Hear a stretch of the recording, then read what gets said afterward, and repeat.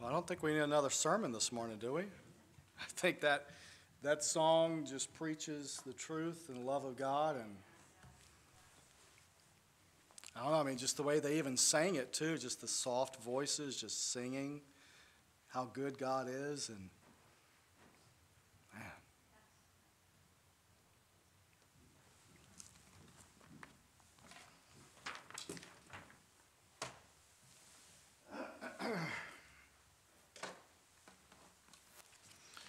I would say kids are dismissed, but they already walked out.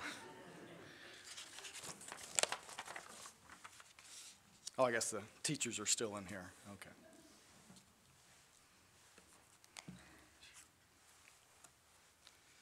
I don't know. I mean, what do you do after that? I mean, that song just had all the points listed.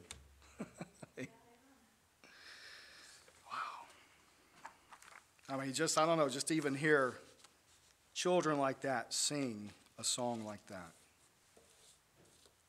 Just the innocence and them singing it. I mean, just the power of the words. We have an awesome God that loves us, cares for us, answers prayer. I know sometimes he doesn't answer the prayers the way we think he should answer them, but he always answers our prayers according to his will, and his will is always right. And the fact that he is coming back, and that's just a wonderful truth that we can always hope in. We know that he is coming back. We know that we will see him face to face. But may we continue to be able to sing with a heart like that. Even when we're faced with opposition, even when we're faced with uncertainties in the world, that we can still say, my God is good to me, because he is good all the time. And all the time he is good. Take your Bibles, go to Revelation chapter 13. Revelation chapter 13. Continuing on, talking about some future events on God's timetable. We looked over some already.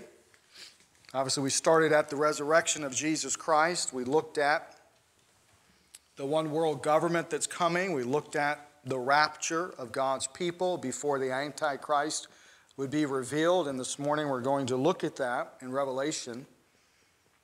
And look at the one world leader that will arise in the last days. And as we look at it, obviously it's Scripture. It's a wonderful thing that God does. Sometimes you may think, man, if I knew the future, I could plan a lot better for it. And if I knew my car was going to break down this week, I could plan for it. You know, if I knew some unexpected hospital bill was going to arise, I could plan for it. Just sometimes we think, if I knew the future, but honestly, if God allowed us to know everything that would happen in our life, we probably would not continue to follow him. We would try our own ways and think, let me do this and see if it works out better than what God is showing me. But I love the fact that God does show us some of what's going to happen in the future. We don't have all the details, but what God has revealed to us, he's revealed to us so that we can prepare ourselves, but also be encouraged that in some of these future events, we're not here. And the one event that we're looking at this morning in regards to the Antichrist in Revelation chapter 13, who will be the one world leader at the time. Again, God's people, the church will be raptured out. The church, the church age will be done with. Will be raptured out, but there will be, obviously, God's people. There will be those that will get saved during this tribulation, during those 7 years. There'll be people to get saved. God's going to be working in Israel, renewing the hearts of his people. He raises up evangelists, Jewish evangelists to preach the gospel, all these things during the 7-year tribulation, during the last 3.5 years of the tribulation that the book of Revelation talks about. But I want us, again, the whole point of these messages recently is just so we understand some things that are going on in the world, and we understand where things are heading, and that not only can we pray for things, but also have some wisdom on why are things happening that are happening, even just again in what we see in our own country, just the turmoil, just the uprisings, just things that just aren't right, that they're allowing to happen, forcing things on people, all these things. Because again, in order for the Antichrist to be accepted, in order for nations, all nations, to give up their sovereignty as a nation, to give their power to one leader, well, people have to be conditioned to be able to do that. They have to get people to a point where, again, they want someone to come and make it right. They want someone to have the answers. And obviously that one is Jesus Christ. He has all the answers. He's the only one that can bring true peace. But there's an Antichrist who will appear. He will appear to have all the right answers. He will appear to have peace for the world, peace for Israel, because, again, no matter how many treaties and things that have been tried between Israel and Israel's enemies, they always fail. They continue to be bombed and attacked, and Israel continues to defend itself against its enemies. But this Antichrist will come with seemingly the right answer. He'll be the only one to be able to come up with this peace treaty with Israel that everybody will be okay with, Israel will be okay with, but obviously it's broken at the 3.5-year mark. God reveals that in His Word to us. But for us, we just have to understand, again, in order for all nations, all countries to fall in line with what the devil wants to do, with what the Antichrist is going to do, all nations, including America, who is currently still a free country, we still have freedoms, but in order to get us, this country, in line with the one world government, the one world leader, drastic things have to take place. Freedoms have to be taken away. People have to be conditioned in a way that they want someone to bring peace. They want someone to make things right. And again, God lays it out perfectly in His Word for us. And again, just a reminder that if you're born again, if you're saved, trusting Jesus Christ as your Lord and Savior, you will not be here when the Antichrist is revealed. Scripture tells us that, and we'll look at 2 Thessalonians in a second. But just a reminder, you won't be here. But again, these are things that we do need to be aware of, so it helps us to warn other people and helps us to be wise on what's going on in the world, and hopefully helps us to draw closer to the Lord and to prepare in meeting our Savior face to face when the trumpet sounds and we are caught up in the clouds to meet the Lord and to be with Him forever. So Revelation chapter 13, look at verse number 1. And I stood, again, this is John. He's on the Isle of Patmos. He's been exiled for his faith. They tried boiling him in oil. He survived it. They still wanted to get rid of him, so they stuck him on this island. But guess what? No matter where you're at, you can never be taken away from God. You can never be taken away from God. Doesn't matter if John is put on an island all by himself. You go back to chapter 1, John is worshiping the Lord on the Lord's day, and the Lord appears to him. The Lord comes to him, and he's revealed several things. I mean, just things are revealed to John, and we see the words of Christ, obviously the letters that he wants John to write to the 7 churches, and then things that are going to happen that he reveals. Some things, again, we don't know every detail, but God does give us a glimpse. He gives us some wisdom to know when things are happening and what to look for, and again, what to pray for, what to pray against. But again, he says, and I, John, stood upon the sand of the sea and saw a beast rise up out of the sea, having 7 heads and 10 horns, and upon his horns 10 crowns, and upon his heads the name of blasphemy. And the beast which I saw was like unto a leopard, and his feet were as the feet of a bear, and his mouth as the mouth of a lion. And the dragon gave him his power and his seat and great authority. And I saw one of his heads as it were wounded to death, and his deadly wound was healed. And all the world wondered after the beast. And they worshiped, remember, Stephen stopping there, the devil always mimics the truth. Remember back in I think I even got it written down, back in the Old Testament where the devil says himself, I will 5 times, I will be like the Most High. Everything he does is a mimic of what Jesus Christ has done, because in verse number 3, seemingly this Antichrist will die, but then he'll revive. He'll be resurrected. Obviously, Jesus Christ died and he was resurrected. There's different things that the Antichrist will do, and even, as we get to it in the later verses, he will even call fire down from heaven in the sight of men. Now, where else was fire called down from heaven in the sight of men? Well, that was with Elijah, right, on Mount Carmel. So again, the devil the Antichrist wanting to show signs and wonders to prove that he's some great God. And again, he'll eventually sit in the temple that's rebuilt in Jerusalem, that's rebuilt. He'll sit in the temple claiming to be God and demanding worship as God, because again, that's what the devil has wanted from the beginning, was to steal God's glory and God's praise and to have men worship him.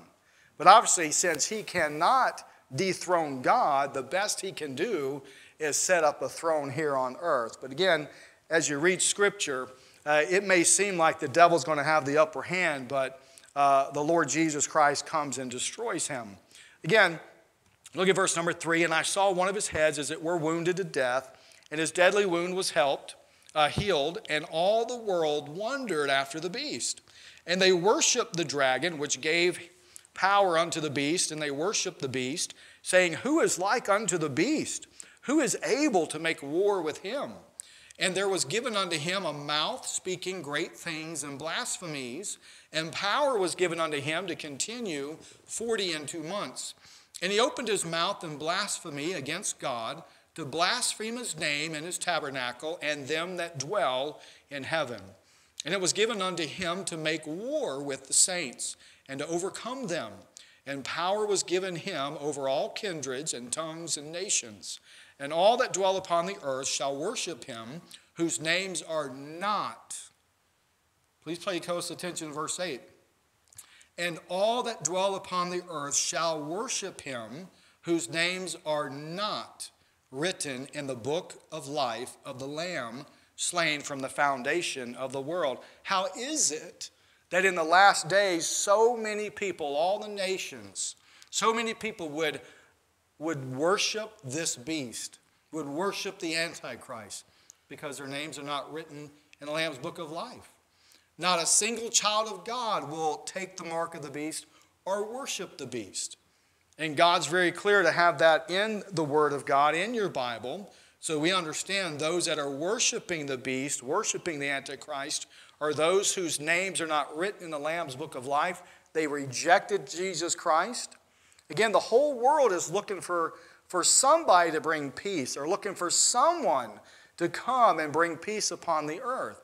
Jesus Christ will do that, but before he does, the Antichrist comes, and he brings his false peace, because in that 3.5-year mark in the middle of the tribulation, he breaks that peace treaty with Israel, and just havoc it just breaks loose.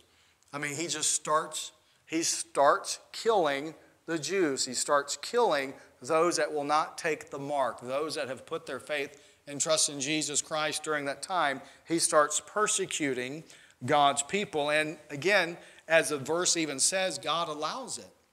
God allows it for a time.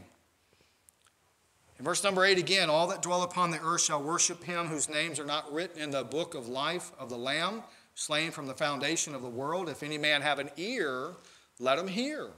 He that leadeth into captivity shall go into captivity. He that killeth with the sword must be killed with the sword.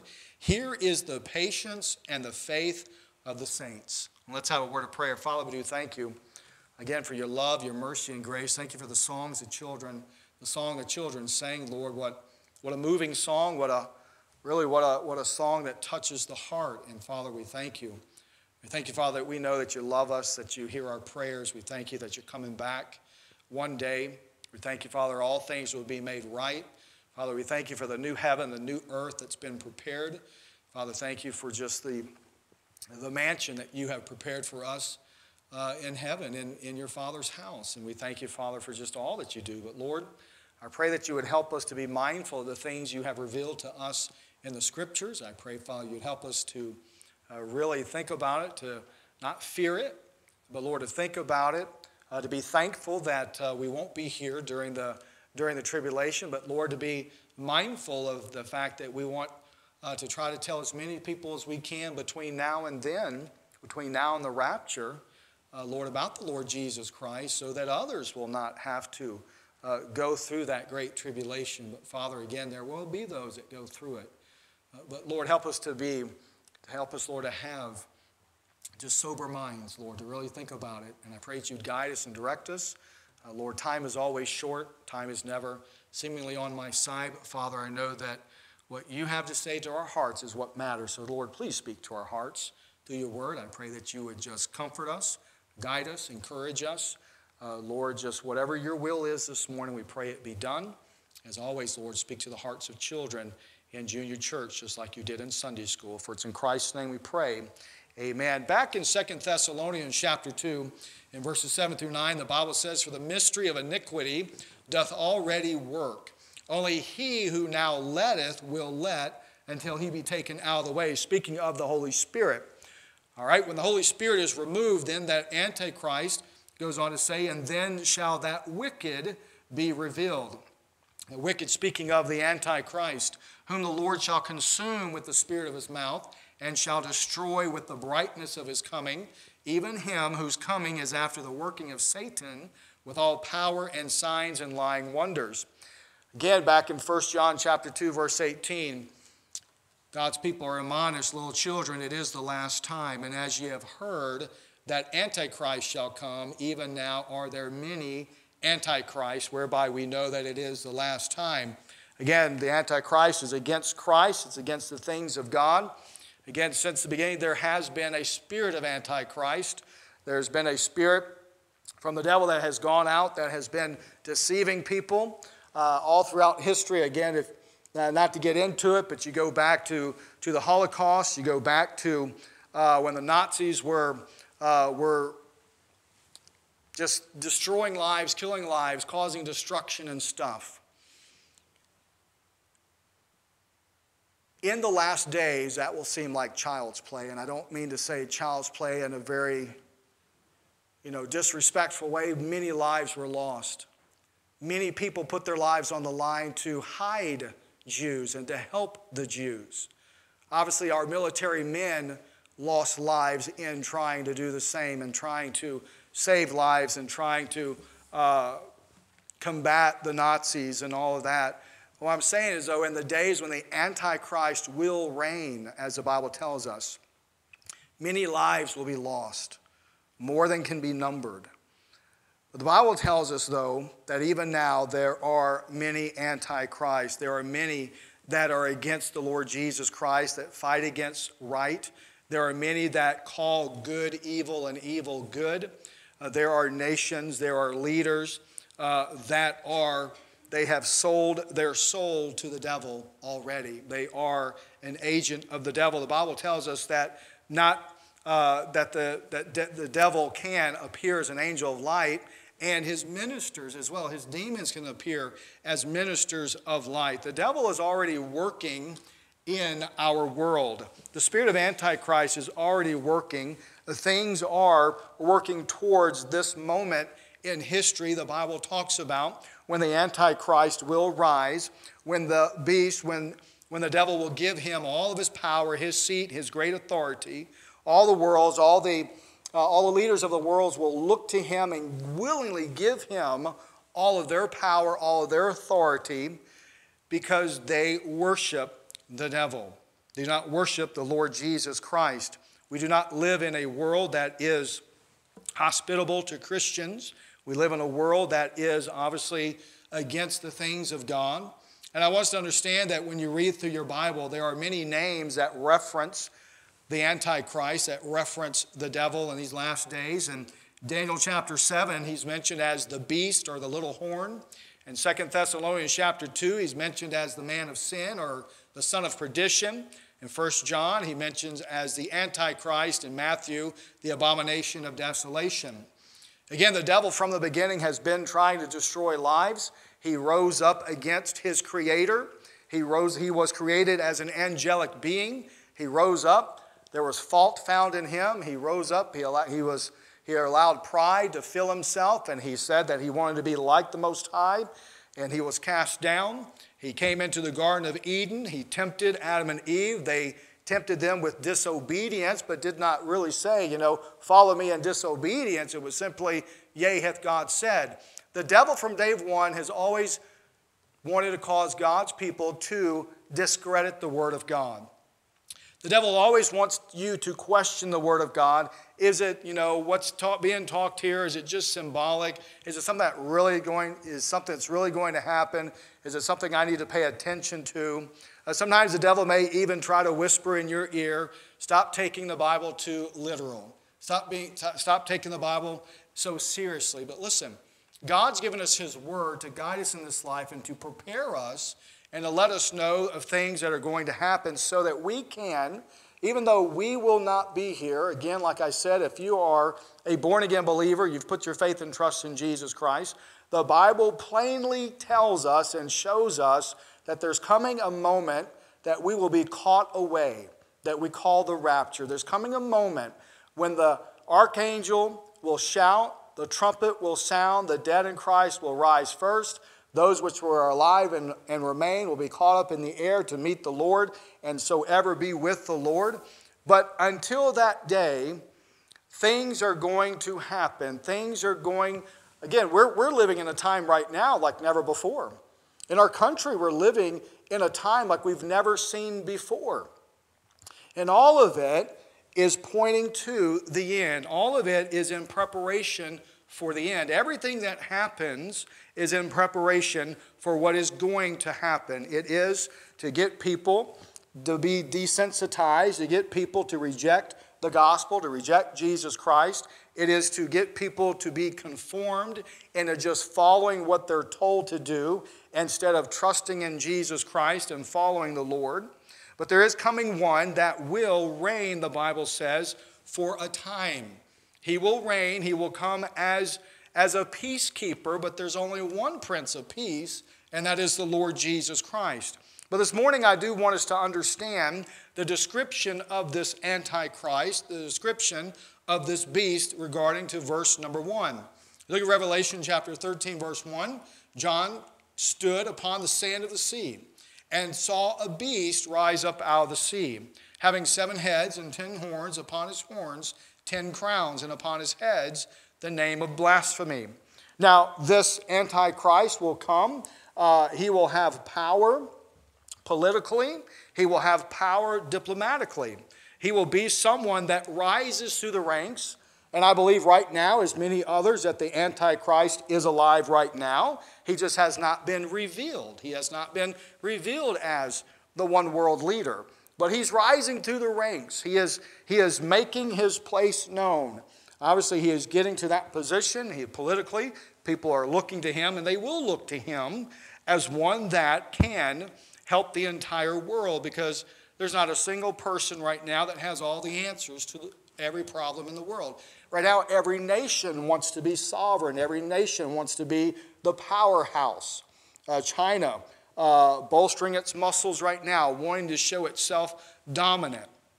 All countries want to show themselves dominant, and the way they do it is to take over other countries. But this man, this son of perdition, this abomination of desolation, this beast, this little horn, this man of sin will rise up, and all will willingly give their authority over to him.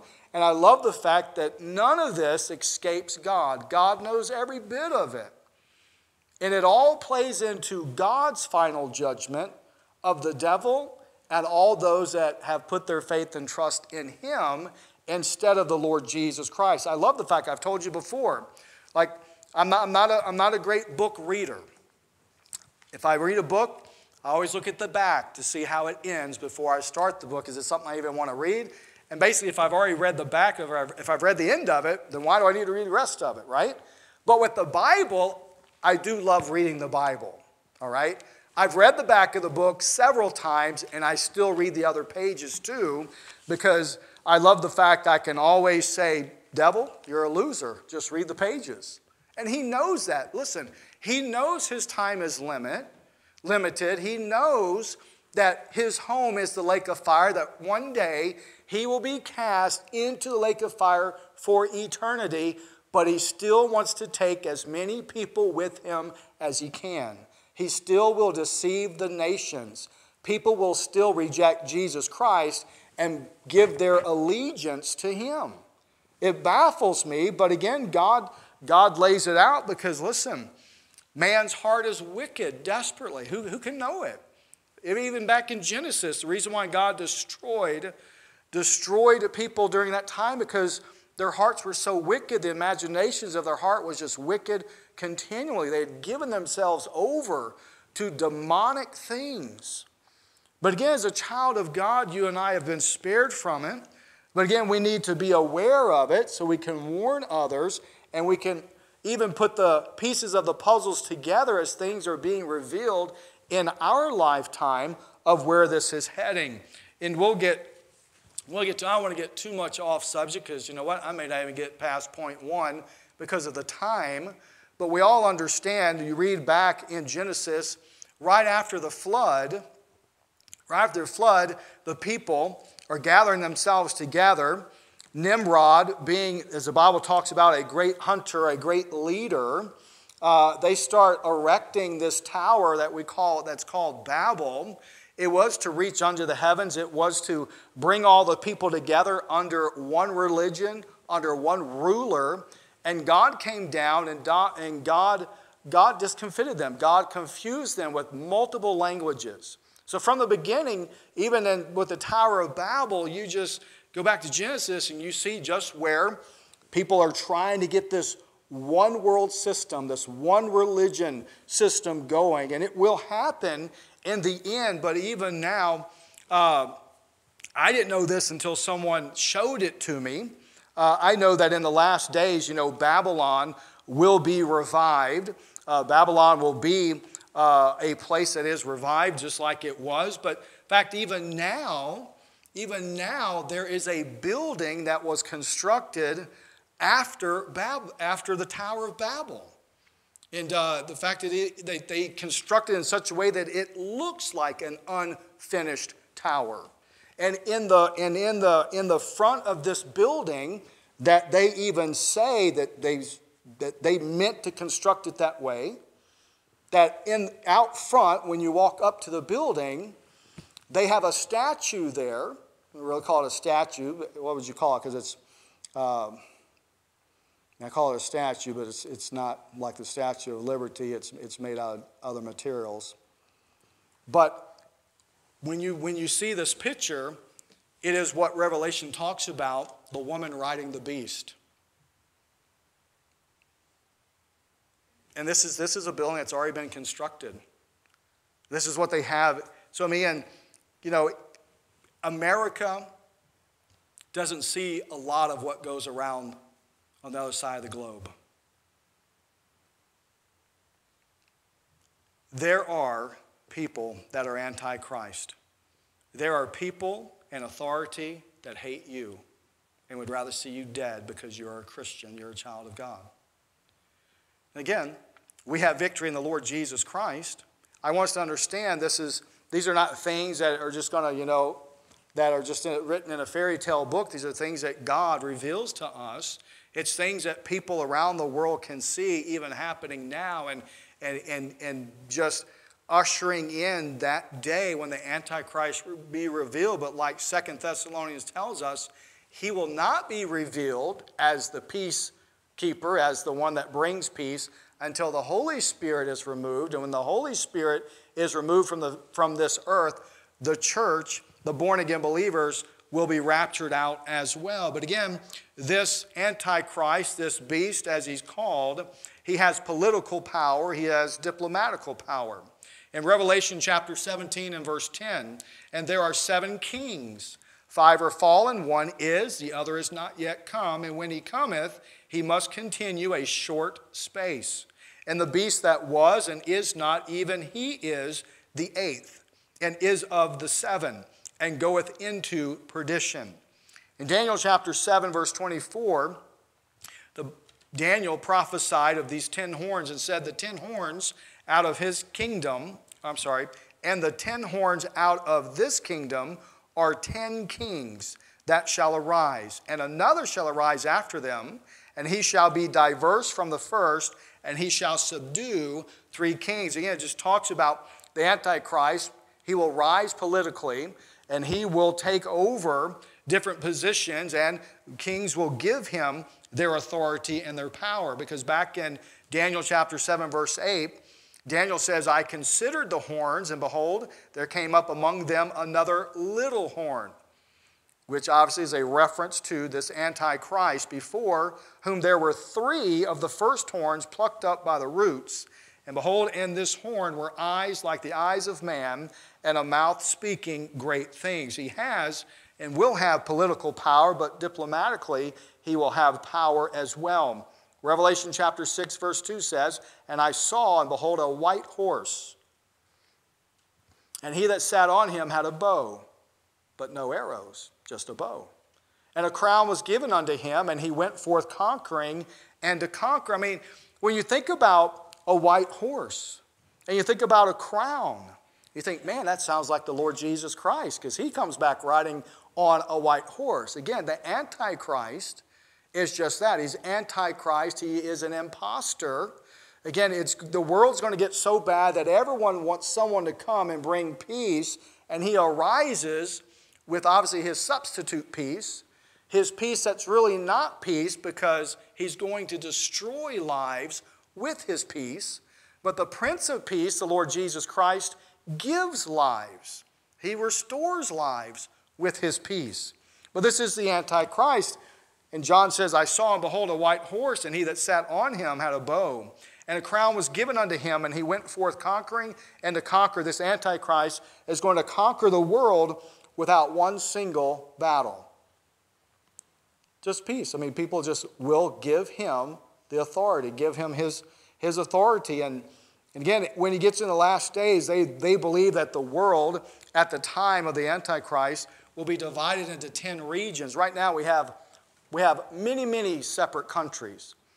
But it is believed that in the last days that our world will not be like it is right now, though it'll be separated, it'll be divided into 10 different regions, and there will be kings or rulers over these different regions that end up just giving the Antichrist his power, giving him the authority over the entire world. All right? Now, I want you to think about Daniel chapter 8. For time's sake, I'm not having you turn to these, but you can write them down. But you just think about his place of power. He's going to have political power. Diplomatically, he'll have power. But also, in Daniel chapter 8, it's been said, it was prophesied, and through his policy, also he shall cause craft to prosper in his hand. And he shall magnify himself in his heart, and by peace shall destroy many. He shall also stand up against the prince of princes, but he shall be broken without hand. You go to Revelation, and Revelation speaks when the Lord comes down, he basically consumes the devil and the armies with just the sword from his mouth, his word. So without hand. But again, I almost suspect, and many suspect the same, that this person that's going to rise up through the ranks may not necessarily right now be demon-possessed, but he will become demon-possessed because he will sell himself to the devil to get to the place to be the world leader. I believe he will because, again, the Bible talks about that the devil will give him his power, give him his seat. So it's someone who is going to sell their soul to the devil for the power. Because there's so many men in this world that want the power. They want to be, the top dog. They want to be, the leader, the one that everybody. But there's just one that will slowly rise through the ranks. And eventually, I believe he will become demon-possessed, and he will, in his own heart, start thinking he's God. And he will defile the temple of God by sitting in the temple, claiming that he is God. And again, he's going to deceive the nations. He's going to deceive the world, and he's going to produce some miracles that will cause people to think and say, who can make war with the beast? Who is like unto him? But I praise the Lord, there is coming one that doesn't need to make war, but there's one coming that will destroy the beast and destroy the Antichrist, because he is the true Prince of Peace, and that is the Lord Jesus Christ. Very quickly, I want you to think about, take your Bibles, go to Revelation chapter 17. Revelation chapter 17. You go to Revelation 17, I'm going to read verse 2 of Revelation 13. And the beast which I saw was like unto a leopard. His feet were as the feet of a bear, and his mouth as the mouth of a lion. And the dragon gave him his power and his seat and great authority. Again, he's going to have great authority. It's going to be I can't even say the word, my tongue is tied right now, but it's going to consist of all the past kingdoms that have ruled in this world, because he mentions in verse 2, he mentions a leopard, he mentions a bear, he mentions a lion. But if you were to go back, and not for time's sake, don't, but if you were to go back to Daniel chapter 7 and look at verses 3 through 7, Daniel reveals the image or the vision he was given of a lion, a bear, a leopard, and then a fourth beast that was nondescriptive, but it is the revised Roman Empire. The lion represents Babylon. The bear represents Medo-Persia. The leopard represents Greece, and the nondescriptive beast in Daniel 7 represents the revised Roman Empire. So you think about this Antichrist that will be revealed and arise in the last days when he is allowed to. He's going to have he's going to have all of this power behind him. He's going to be worse than all those kingdoms were by themselves. He's going to have the strength and the power of all of them together. His power is going to be derived from his affiliations with these countries. In Revelation 17, look at verse 12 and 13. And I apologize when I'm speaking fast. I just want to get through this. I want you to see some things and understand some things for time's sake. I don't want to keep you too long, but in Revelation 17, look at verse 12 and 13. The 10 horns which thou sawest are 10 kings. I mean, God's revealing to John. Jesus is revealing to John. Okay, the 10 horns you saw on the beast, they are 10 kings which have received no kingdom as yet, but receive power as kings 1 hour with the beast. These have one mind and shall give their power and strength unto the beast. I've already been saying that where these 10 kings, where it's been said that our world's going to be divided into 10 regions. There'll be 10 leaders. They're just going to give their authority, give their power, their strength to the beast. Again, look at go back to chapter 13, look at verse 3, because his power, his prominence and the power in the world is going to be derived from his affiliation with these other kingdoms that will give him their power, give him their authority, their strength, but also his power, his recognition is going to be derived from his death and resurrection. Again, the Antichrist is just that. He is not Jesus Christ. He's not the Prince of Peace. But again, the world at that time will be looking for somebody to bring peace, to set everything straight. Because how do you think the world is going to react when millions of people disappear in a blink of an eye? There's going to be chaos. But then again, maybe there won't be chaos. Maybe again, there won't be chaos. Because people are being desensitized right now. People are being brainwashed into believing that certain people are the problem and certain people need to be removed. I won't get into too much of it right now, but again, there are states right now that are constructing concentration camps. They call them quarantine camps to put people in. People that they consider the bad people. And there are people that are being brainwashed and thinking that certain people are the problem. If we get rid of them, everything will be fine. So, in the end, we don't really know. I mean, again, you've got the Left Behind series that the movies, the books that kind of show the chaos, that may be when pilots disappear and the co-pilot doesn't know what to do and there's no pilot in the plane and there's all kinds of things, cars crashing. I don't know. I don't think it's really going to be like that. I could be wrong. I think people will be so conditioned that when the Christians are gone, everybody's happy. But then there's so much problem in the world that, someone's got to fix it. Someone's got to do something, so the Antichrist rises up. Again, God doesn't reveal everything that's going to happen in Scripture. But what he has revealed, we do need to take account of it. We need to acknowledge it. We need to let God use it in preparing us. Because again, there's not going to be peace on this earth until Jesus Christ comes. What is it going to be like at the very end before you are raptured out? What's it going to be like at the end before the Antichrist is revealed?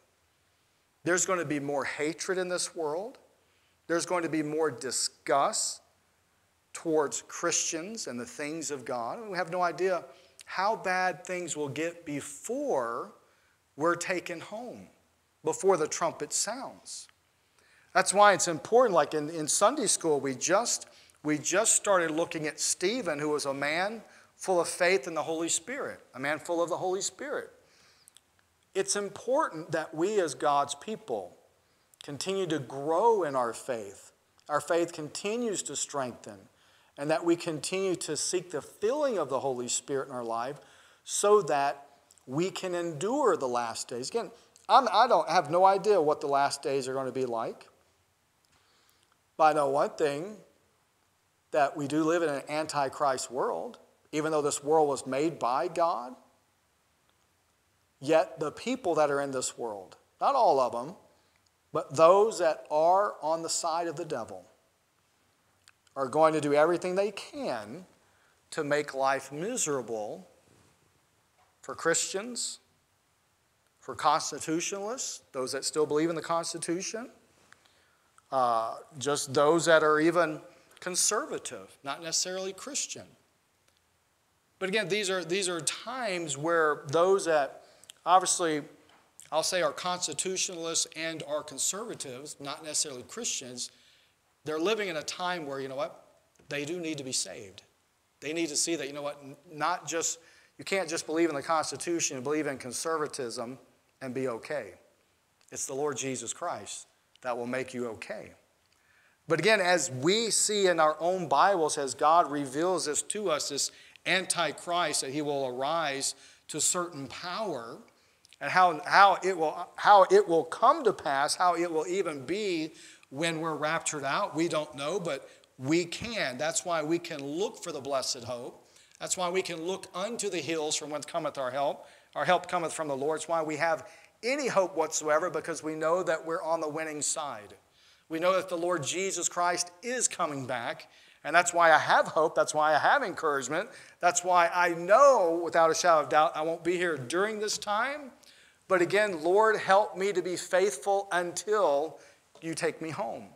Help me, Lord, to be faithful and to trust you and to allow you to work in my life so that I'm not ashamed that you're coming.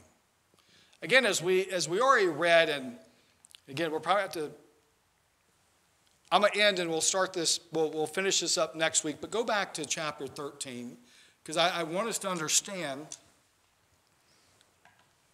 I just want us to be able to walk away knowing that there's nothing to fear. We need to be wise. We need to understand the times that we're in. The Bible says redeeming the time because we know the days are evil. But in chapter 13 of Revelation, you look at verse number 8. And all that dwell upon the earth shall worship him whose names are not written in the book of life of the Lamb slain from the foundation of the world. If any man have an ear, let him hear. The Lord's given us ears to hear. There's a voice behind you, a soft, still voice that says, this is the way, walk ye in it. You have the Spirit of God in your life. And God wants his Spirit to guide us and to lead us. He wants us to be aware of what's coming, so it motivates us now to give our lives completely to him. Again, there's in my early years, I wondered how in the world could anybody, after 1,000-year reign, and we'll get to it at some point, but when Jesus reigns for 1,000 years on this earth, and the devil's loosed again, because there's different stages to the final destruction of Satan. There's different stages until we get to the final end where there's a new heaven, a new earth, no more sin, no more sickness, no more death.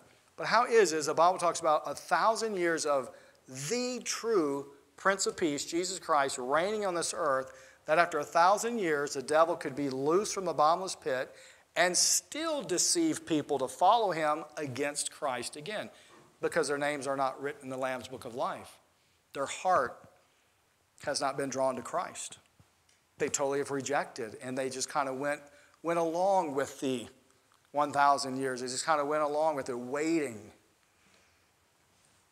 And again, even we live in the day that we live in, where